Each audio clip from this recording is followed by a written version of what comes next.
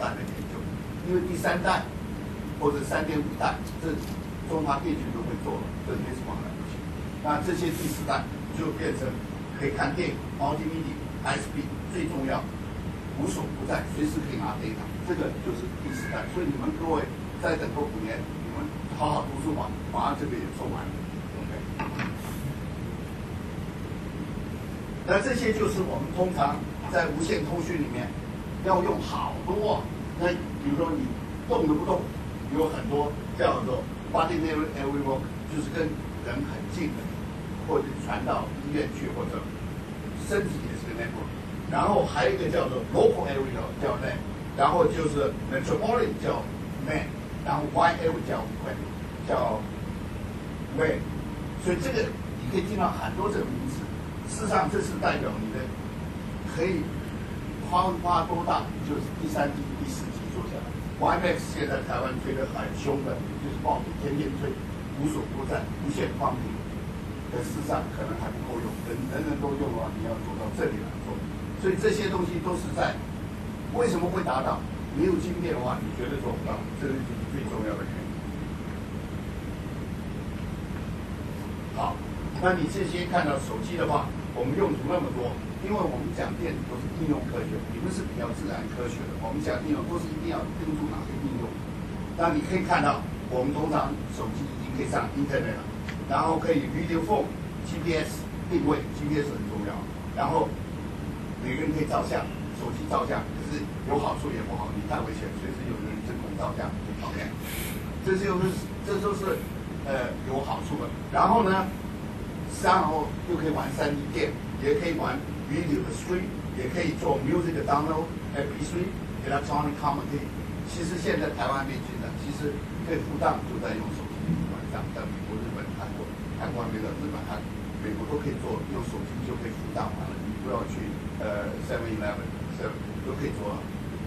然后紧跟下来要Digital TV， 然后 Voice over IP， 那几乎大家都可以用。这些那么多好处，让人类生活过得更愉快、更享受，在家就可以知道天下事。这的原因都是要能看人的晶片做得好不好，然后才有系统的安全，就是这些。那这就是要做到这种，要加好多东西上去。好，那经过将来more and more的话，它的 sensor 很重要。不管你的眼睛这multi跟都跟电子，所以这些都是有感触的，都用 mechanical 或者 sensor， 而且 filter 这些东西都要加上 silicon 上去，所以你变成很多要跟它一起加合起来，所以它不止 RF 什么都要加上去，单一都没办法，所以这叫做模人啊，他都希望人类有个dream，都希望人类生活过得越来越好。Science 我们用的就是说，你做了那么多，一定要想出好处。这些 sensor network 以后，你老年医药照护都以后生病都可以直接到医院，都不用到医院，自己量一下 data 都传到医院去了。活的生死，这些都有各种 sensor 保护你这种事情，这都是可以做得到的事情。那这就是说，你可能要加上很多东西，变成一个 system。这么小，就在手上拿了 fingernail， 就是说把这些所有的事情都集中在一起。就是说你除晶片嘛，大家这就是我们别人说做意识的整合的 micro system， 有多大？就这么大，一个手指 fingernail 这么大，包含这么多事情。你可以 RF， 你可以做 wireless sensor， 你可以做 health monitor， 你可以做监控，你可以玩 game。现在变成玩 game 变成最大。台湾一路走来，现在什么 video 什么东西都是靠因为有晶片做得好的，这就是上面一波下去，对人类生活要提供更好的 life， 就是用我的晶片，这是晶片。好，然后这么做的话，在电子学院的话也不过，因为通常讲7都是平面2 dimension， 事实上现在晶片很想做，很可能要3个 dimension。那你可以前端的整合和后端的整合。前端的整合就是你做好，我帮它 package 出来，就是 system IP、system package， 或者整个 wafer 一起来，有 wafer 的 scale， 或者呢前端就整合3个 dimension 做 SOC。这个很重要的事情就是说，你看人类或者整个领域进展多快，平面用光了，已经可以做10亿以上的展示色，可是太贵了，怎么办？来做3层上去，所以这个东西也是新的东西啊。所以像 IBM 已经做3层的，它比如说这一个，它把它连到 glass 去，好，然后另外一个再斗起来，跟盖模仿一样，可是这个很薄。做这种的就变成3层类，而这是对你们年轻人最重要一趴，就是电子都走完了，最后大概都是 3D 很重要，这就是今后的路线标准。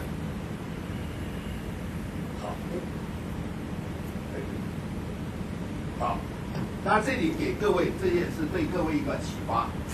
我们在电路里面一路走来，都是跟期末说，事实上，在你们很小很小的时候。我们电子都是做摆波了，就是拼装学电子学都是摆波了，那很热很热，把它，你看它一路走到90年，Dimension 就3.0不行了，就改成low power 的期末，它也一路走来走了10几年风光，3.0不行。那我们一般的预测，就今后将来这些又没办法 scaling， 也没办法 power 的了，很可能我会走上3个 dimension。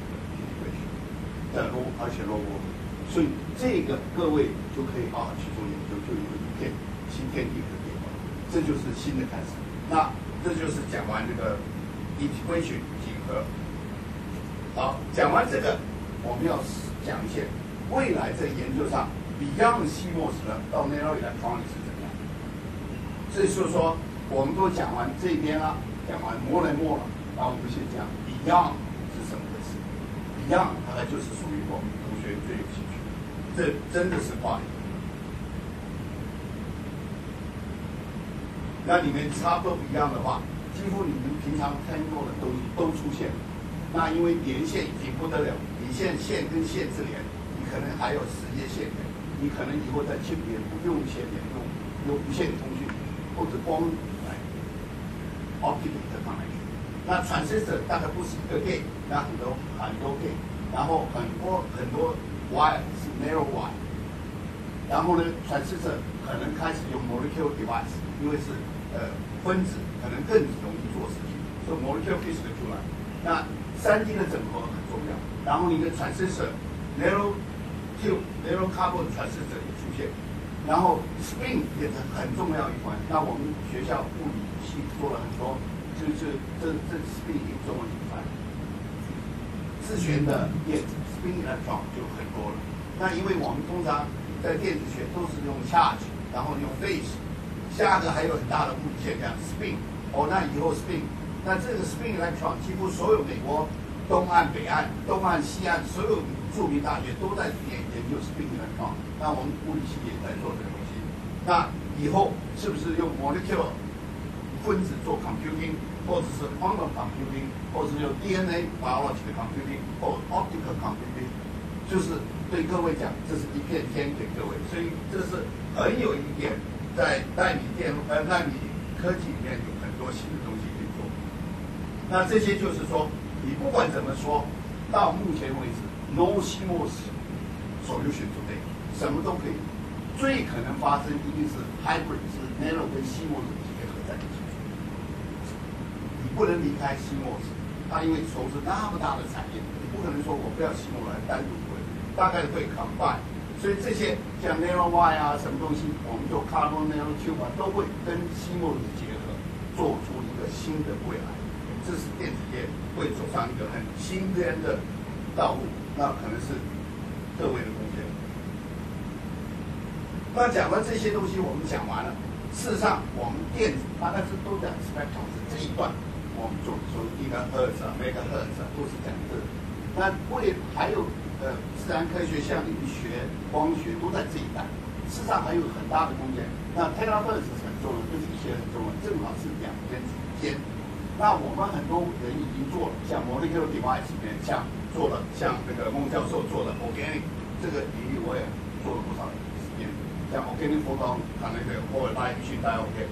会对你今后的能源可能会贡献很大，因为能源跟 detection 这些东西在我们 area 过去不发，现在变成爆火，因为是 molecule device， 不是 silicon device，molecule device 是又一个境界，所以这个我也顺便提出来，这个里面又可能串成一片芯片提出来，那这个就是电子跟光学的结合 ，detect 这个 region 里面做了很多，你看 free swing spectrum 马上往高提，我们现在都在 gigahertz， 马上有 terahertz、pentahertz， 你看还可以继续下去。所以各位还可以去，我们的领域现在讲得到半天，还只是讲到gigahertz，马上讲 tera， 还有 penta， 还有去了，你倒算过来就是 femtosecond， 就是 femtosecond， 把这个倒算就是 femtosecond 的10的数字啊，就是这些东西。那确实在领域里面还有一片天可以做，所以整个物理呢，它确实是个跨领域的研究，而不是一个单一的研究。那你可以看到，我们过去电子学都是叫 electron、micro， 其实都是很大，单位都在 centimeter。然后在1970、80，我们转到dimension，转到 micron， micron 去了，我们叫微电子学 microelectronics。没几下子，我们已经到 nanoelectronics。而这些结合，今后将来呢，一定要跟化学、生物，然后光结合，我们才会做一个 intelligent SOC 出来。所以这点另外20-30年会在这个红圈圈发展下去。然后在这一个今后将来还会都是 intelligent， 要学会化学或者生物，它可以 safe assembly。人的生物根本很重要。现在我们大家都是用人的物料，还有很好的科学我们不会，就在生物啦或者化学，它可以 safe assembly。这些今后将来我们怎么样用在电路里面，这是一个很大的挑战。OK， 好，那我今天就解释一下，我讲的3个阶段。第一个是讲就是摸索是对，它的challenge是最重要 ，system ability 跟 value add 要加上去。所以它呢，我们还继续处理。你最大的问题是 reliable 跟 power 的问题。那最重要还有很大的 gap， 你要怎么能 fill， 这是一段，然后怎么做？那 more than more， 你一定是跟 CMOS compatible， 然后把 biosensor、CMOS imaging、RF 这些加的，然后 RF 也加上。那最后 Beyond 这东西，那有无限的想象空间了。一定的challenge一定是化领域，你结合 nanoelectronics、nanochemistry、nanobiotechnology 跟波统结合，大概是这样。OK， 我的介绍就到这里。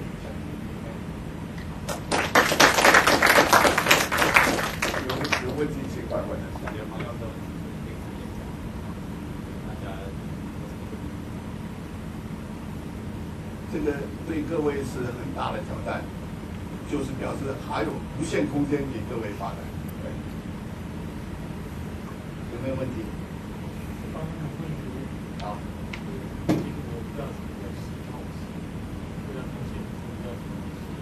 OK， 这个问题问得很好。C 是代表 complementary，MOS 的话，它是 FET 都是平面做的 metal oxide surface 做出来，然后它 complementary 好处是它有 N channel、P channel， 就是有男的有女的，都是 complementary， 所以它 always very balanced 在这里做。CMOS 有 N 有 positive polarity 的电子，有 positive N 是 electron。P 是 hole， 都在一起做帮助 ，majority carry， 都是 majority carry 的作用。所以 complementary CMOS， 那一路走来，过去传生的是 junction 传生，用 PN junction 连出来的，是 junction 传生的。那这个 MOS 是 surface 的 FET， 可是我们简写不讲 FET， 就讲 MOS，metal oxide silicon， 是然后呢？它是 complementary， 就是 always N channel、P channel 一起混合，所以这些就省电。那这些东西你看做的那么贡献人类很多，我们有矽谷，然后我们有新竹园区，然后全世界各种园区都有，都是在做这个电子产业。事实上跟各位解释就是说，这危机不出7年8年就做完了，那就各位怎么办？当波士做完了，这个永远会存在下去，就像那个钢铁业一样，你做完了，那钢铁业没有跑过，没有铁，早就2个世纪以前就没有这个研究，就是钢铁业永远在。那silicon这个行业也会永远走上去。我套句那个施教授，我们施教在学校最有名气，他一个 theory 就是说，所有古典音乐都是从1700到1850年，所有莫扎特、贝多芬、都在150年里面存在。你们听的古典音乐都在那个时代之后，所以古典音乐存在了150年。然后所有的理论科学 science 做quantum mechanics的事情，差不多也就从1980、85年一直到2000年，也是150年。那我们的 semiconductor 你们从刚刚看，我们从1950年，以他的理论，我们还有100年可以做，所以你们各位还可以有100年的风光可以走，才走完。所以这个有点道理，因为所以还没走完，所以不会那么快，只是说让各位提醒各位说，哎，有到几点，有challenge就有opportunity，对不对？就是这样。听得懂吗？是不是太难？我尽量简化了。OK， 行。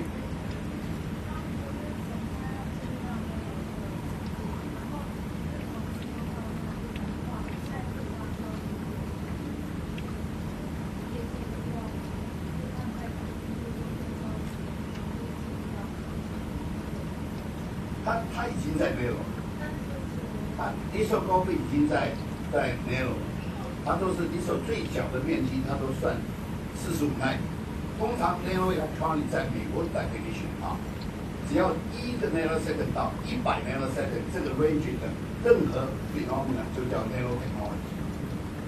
所以我们电子学 lithography 的单位面积都已经用 nano 来算，所以电子学已经到纳米电子。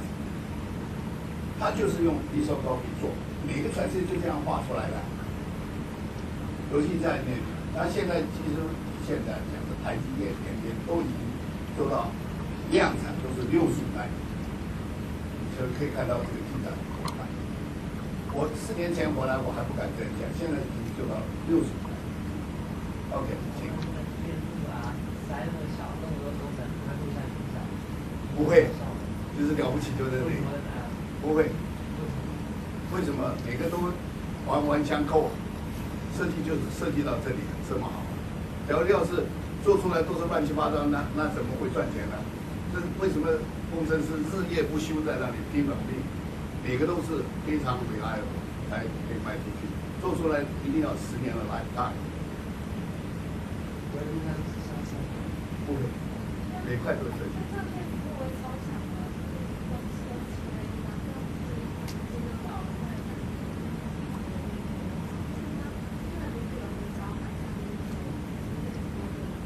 哦，那这种 radio frequency 那超强只是说它有量的，一个是 transmit 的时候超强，收的也是的。可是这个严格讲不会影响我们的。有的人说会影响，有人用蜜蜂来做实验，就说蜜蜂都不产生蜂蜜了。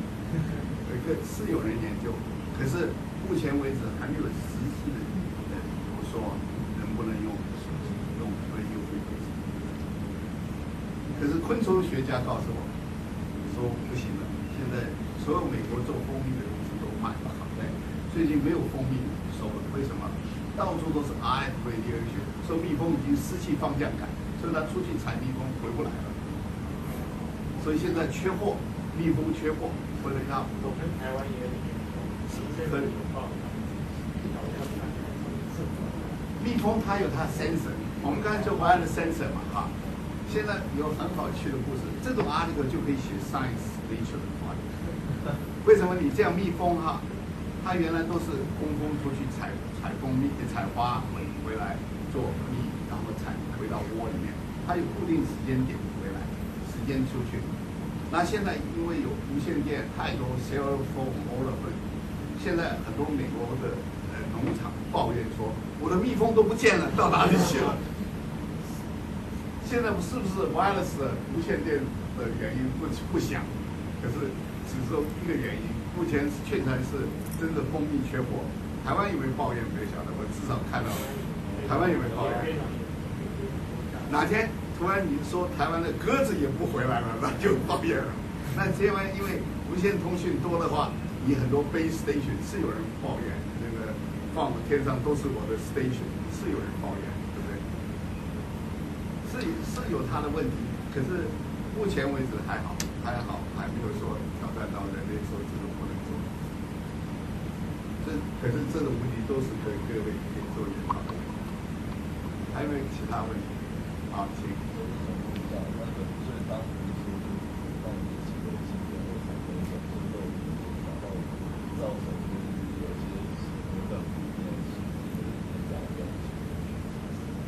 对。通常transistor 哈，我们用的transistor通常叫做 switch， 都是因为 on off 的比例很高。on 的话电流就很大 ，off 的话一进看到就不对，不像你开关那是真的。你现在很多东西小到哪种地步的话，变成quantum mechanics，像你 Barry， 你们学quantum mechanics第一件事情，这么大我还看不到quantum mechanics，这个电子从这里穿不过去，我越来越小，我坐在那里 particle 已经就在 other side， 那个quantum mechanics 跟自然就出现，对不对？是quantum mechanics最基本的 tunneling 这方面。那我们现在 oxide 也越做越小，那 oxide 本身应当是 dielectrical， 不应当让电通过，可能薄的那种它自然就通过了。那可是要每个通过一点点，比如说10的负9次方好，可是transistor再乘上10的19次方，这样一个ampere，那够强了吧？所以这是漏电。那这些东西我们就在电路上以各种方式做怎么样做 native bias。就用 threshold 把它变得提高，那电路上就是通常问题不能解决了 ，processor 不能再解决，电路人有办法解决，这就是有趣的地方。应用科学也很有趣，基本科学、自然科学，因为你要做很多实验，它会产生理论或者产生基因。那应用科学它也会有一点经验，它可以 modeling 做很多，所以学问都很好用。因为为什么？基础科学打好，几乎你跳哪都很好。那个漏电也可以解决。那漏电原因你能上电池可以叫一连串的问题，然后每个一连串都有相对应。你有政策，我就有对策，哎，什么都可以解决。对，那是必须解决。然后我还有一个问题就是说，power issue 至少是说一个问题是 S。Availability 一样，你通常transistor wafer 12寸这么大，你在这里做出来跟这里做出来，可能不是一回事。一样transistor一样做，那 available 怎么办？它可能这里都可以，应当这么多，可是它现在是变成10，这里变小了，那你还是有的电路方法可以把它调回来。这就是说，问题就不是传统，那就是说你一般学过去一路走来都是学物理啊，学电路啊，原来都是 first order effect 就好了，现在变成 second order effect、third order effect 都是个问题。现在就是你们电路一样，过去这是 second order effect 就来快，那现在变成 second order、third order effect 都变成个问题，就是这样，没有什么，就像你们一个 series、full series 嘛，你全然只是前面2项算，其他不算，哇，现在算了7、8项都要算，就是。数学也存在，并不是我们。所以理论跟实际都很可爱，只要都不是个问题。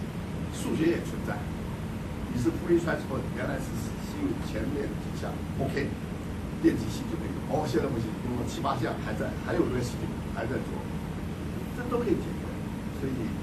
所以我只是鼓励各位学问搞通了，很有趣，都可以解决。还有什么问题？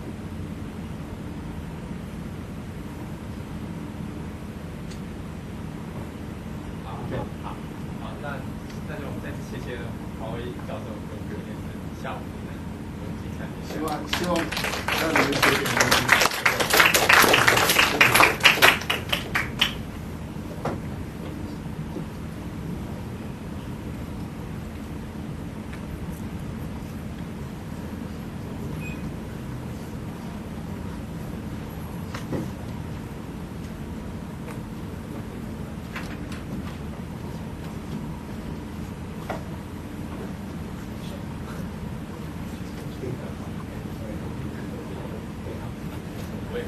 谢谢。